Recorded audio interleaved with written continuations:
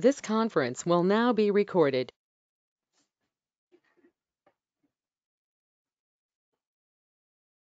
Hello, everyone, and welcome to our educational webinar presentation today. My name is Brad Mickelson. I'm a meteorologist at the National Weather Service here in Glasgow, Montana, and I'll be your presenter today, showing you what cooperative weather stations are all about.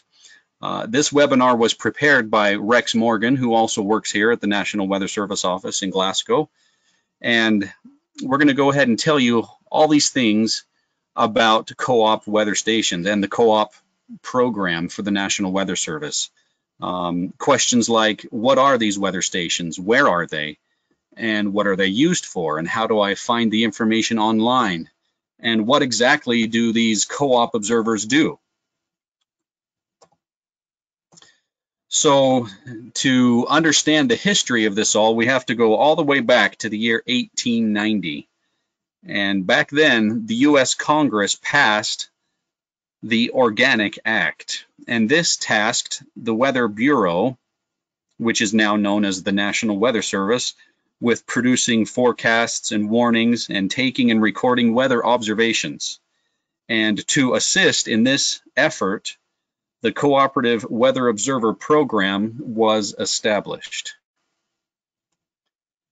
So to understand how this works, the different types of co-op stations need to be understood. So there are three different types of co-op stations. Type A is called a climate station, and what these do, they provide daily climate data, such as temperatures, rain and snow amounts. Type B is called a hydrology station, and what these do is they provide river and stream gauge readings and other information to help with hydrology forecasts. And a Type C co-op station helps the Weather Service in general with forecast information to help us verify general forecasts. And so as time goes on and we get more information from these stations, that helps us build up this climate database. And depending on the information that they help us with, either climate or hydrology or forecast type, these are the stations that they utilize and they help us collect that data for. So exactly what do these co-op observers do? Most of them collect and measure and record 24-hour precipitation, some daily maximum and minimum temperatures, also the temperature at the time of the observation. And what we do is we provide them with the equipment to do this work, but the observers and the volunteers do all of this work themselves. We give them the equipment and they do that work, and we really appreciate that effort. That helps us very much in our efforts here as well. Some of these observers also, in addition to those things we've mentioned, they also measure snowfall or snow depth, also snow water equivalent, sometimes soil temperature or evaporation data. So there's a lot of different things that they do. Some are a combination of these, and some are limited in scope, and some are more general and more broad in scope. And this information actually is relied on pretty heavily. Becomes pretty important when a court case or an insurance claim comes up.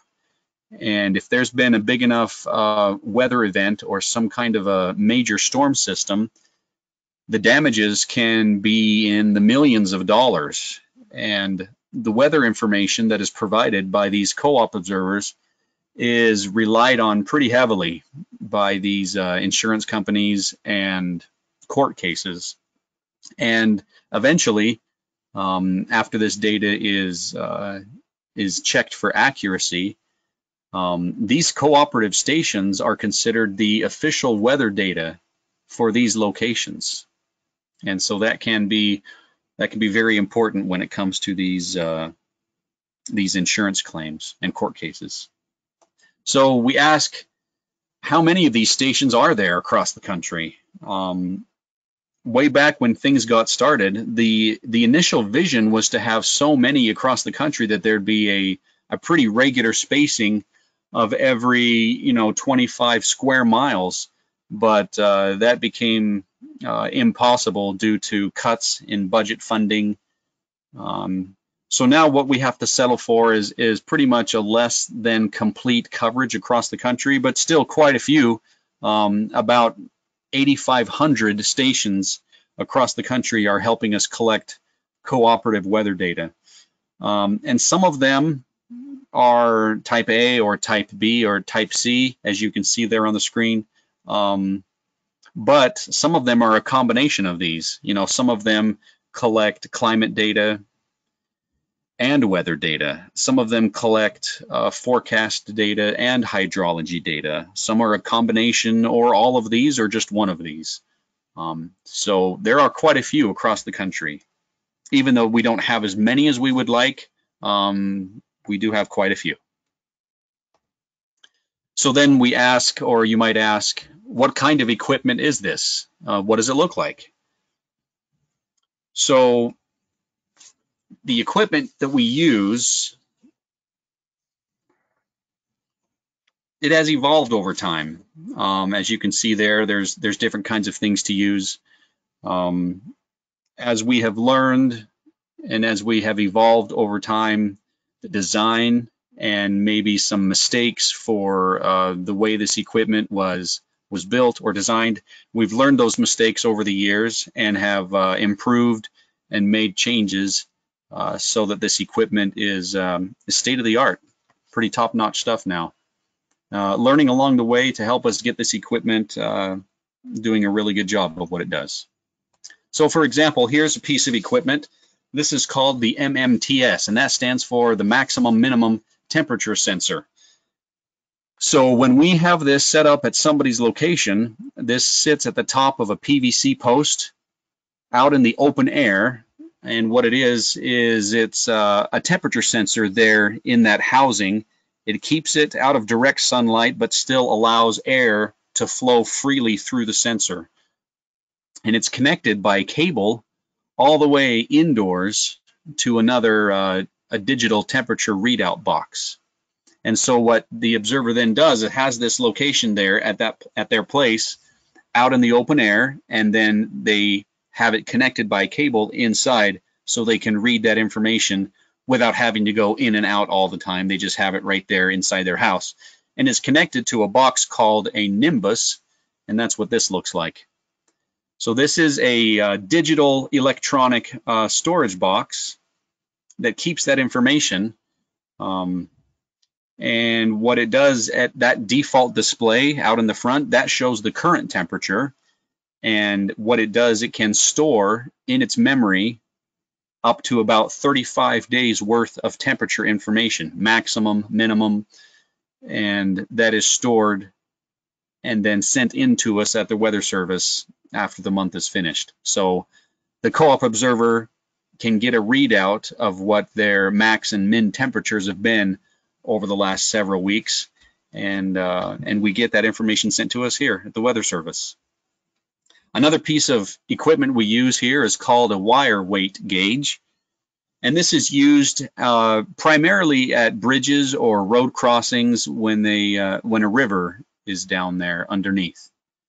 And as you can see here in the photographs, there is a suspended weight that is connected by a wire, which is spooled onto a spring-loaded crank system there. And the Co-op observer that has access to that would use this to measure the level height of a stream or a river. And so by carefully hand cranking this wire down and down and down until it just barely touches the top of the water, there's a number readout at the top where they're standing where they can take the measurement, and that is calibrated so it's accurate to about 1/10 of a foot. And then they take that river gauge reading and get that information to us so we have an idea of what the rivers are doing in the area. Another piece of equipment here is called the 8-inch standard rain gauge. So this consists of a few different parts. There's an 8-inch in diameter outer stainless steel cylinder, and also inside we have a clear hard plastic cylinder with a funnel covering and connector that holds everything in place. So for the winter season, the funnel connector and the inner clear tube, the inner clear connector, that is removed for the winter season. And for the warm season, when we are just expecting rain, then we would put that inner cylinder back inside with the funnel. So this is the 8-inch standard rain gauge. Many different co-op observers have this on their location, and this is what is used to officially measure precipitation for the National Weather Service. Another piece of equipment is called the EVAP pan, which is obviously an abbreviation for evaporation pan. What this does is it measures how much evaporation is taking place for any given time at that location. It's also accompanied by a gauge that measures the amount of total wind that has moved across a water surface. And this becomes one of the factors in evaporation as well. So that helps us get a feel for how much evaporation is taking place. Another piece of equipment is called the FPR-D, and that just is short for Fisher-Porter Replacement Model D, or sometimes even for more short, we just call that Fisher-Porter. This is a Fisher-Porter gauge, and you see that picture there. It does not require the daily attention that that your 8-inch standard rain gauge would. This is quite automated. If a co-op observer has this at their location, it's pretty much just a set it and leave it situation. This is automated by it measures the precipitation by weight, and it can store that information on a digital SD card for multiple weeks, even a month or so. And at the end of that period of time, the co-op observer would remove that SD card and replace it with another card that's empty, and they would send the SD card into us at the Weather Service with that data in there, and then we would take that and have that information and record it down for them in their system. So this measures precipitation no matter what it is, if it's snow or hail or sleet or rain. It measures it by weight, and a pretty good accurate measurement the way it's designed there. So this is a Fisher-Porter gauge. Another piece of information that's used, a hydrology type. This is just a simple river staff gauge, and basically you can see it looks very much like a ruler out there, and the idea is to position this on a solid stationary something that's out there in the river or very next to the river, close to the river, that is calibrated to the level of the water at the river. That helps us get a feel for, if a river is rising quickly or slowly. It's positioned in a place so that it can be read from an observer at a safe location, like say on the riverbank or on a bridge. And this river staff gauge is accurate to 1/10 of a foot. So with all this information and with all of this equipment, you may be asking, what happens to this information? How does it get sent in? The co-op observer, when they take this information down, they would go to a website called Weather Coder. It's right there at wxcoder.org. And they would put their information in the system using their username, and it's specific to their site, their specific location, and whatever type of observation site they are, whether they are, type A climate or type B hydrology or type C forecast, all of that information that they've collected, they put in that website in a certain way, and then we have access to that at the Weather Service, And so we would go into what they report and we would check it over for accuracy, make sure it makes sense. And then after we're through with it, it gets sent on to national centers. And then our folks on the national level, they would double check it for accuracy.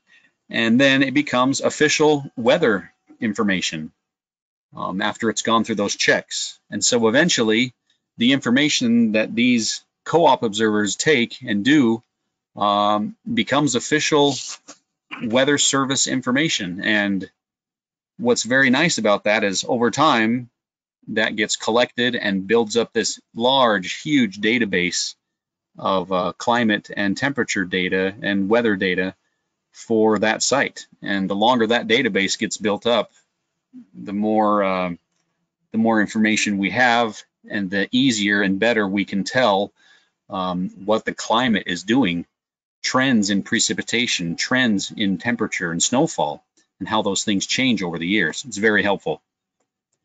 Now, if a co-op observer doesn't have access to that website, they can still fill out that information in paper form on a form that we provide to them. And then at the end of the month, they would just send that paper form into us at the Weather Service office, and then we would put it for them into that Weather Coder website. So either way, a co-op observer doesn't necessarily need to have access to the internet. It's helpful, it's nice, but they don't have to have that. They can also just take observations by pen and paper. That's also possible. So they send it in to us, we put it in, and it becomes official Weather Service information for that site. So if you need to know where this information is online, cooperative observer information, you can use these websites, https://w2.weather.gov/climate/xmasis. And if you type in that web address, it should get you to that area. And then if you need to specifically hone down into a site, if you just select Northeast Montana or the Glasgow, Montana area, it should start to get you in the right direction. This information can also be found at the National Climate and Environment Center at ncdc.noaa.gov. Those kinds of things are available on the national level as well. And that's where that information is. All right, thank you for attending this webinar. Those are all the questions. Those are all the slides that we have for you today. Are there any questions out there? Does anybody have anything they'd like to add?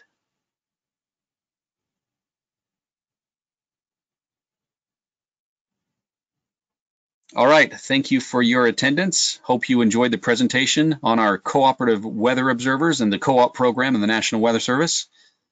Have a great day.